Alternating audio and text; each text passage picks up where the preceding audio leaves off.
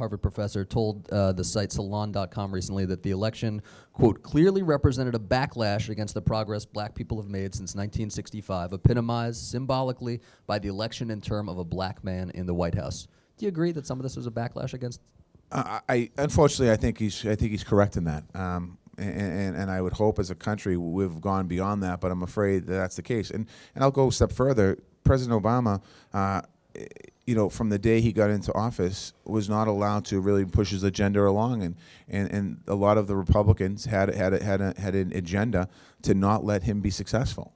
And despite their efforts to make him not successful, he's going to go down in history in a lot of cases as a great president because of what he's done with universal health insurance for all Americans, and also what he did in the economy. When he took over the economy, he took over a country that was at the low point, you can argue, in the history of the country, even lower. There was more money lost during the recession of 2007 and 8 than there was during the Great Depression. And President Obama came in with double-digit unemployment number. He came in with economies, all states and cities stagnant all over the country. He's leaving, and the stock market is soaring.